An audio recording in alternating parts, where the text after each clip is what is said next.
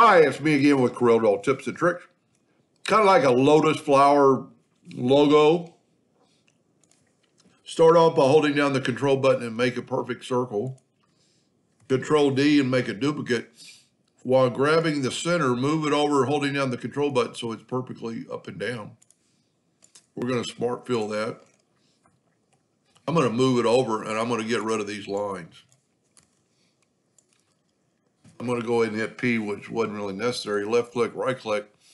We're going to go up to effects and contour. Normally on something round, you'd want to contour it with rounded corners, but look what happens. It rounds the corners. So we can use square corners. It's still going to be like that, but it's going to be a better shape. I'm going to go ahead and break the contour part. I'm going to Control D and make a duplicate. I'm going to double click on the rotation, and you can either put it there or there. And I'm just going to kind of move it to where I think I want it, and then Control D again.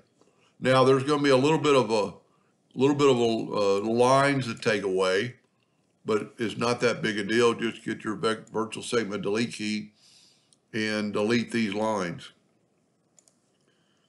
and then delete these two lines, and that's really it.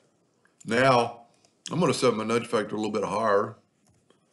I am going to get the Smart Fill tool. I'm going to fill that in. I'm going to nudge it over, fill that in, nudge it over and over. So you see the idea.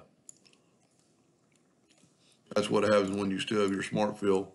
Go ahead and delete that. We can work from right here.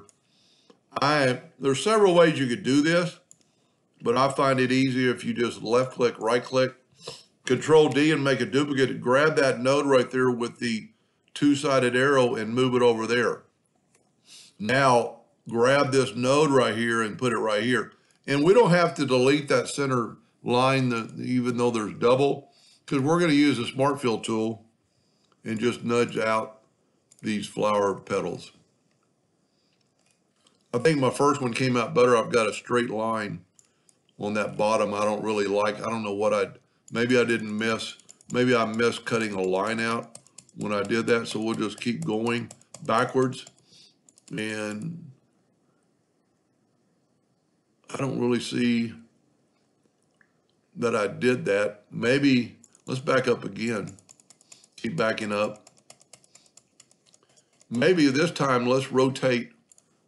Let's make sure we only have one copy. We have two.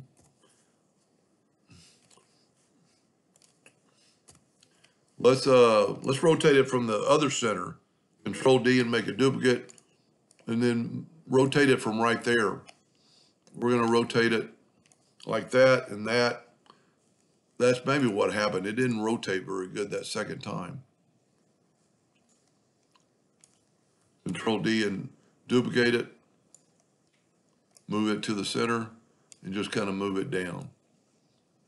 Let's see if it's going to be any different this time. Virtual segment delete key. Delete all those lines. Delete that line.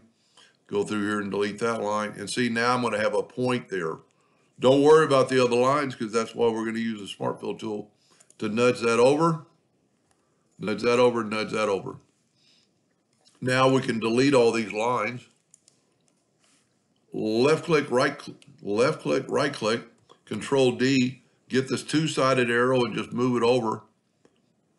And then grab that node right there and just do the exact same thing. And now we have sharp points on all our flat flowers.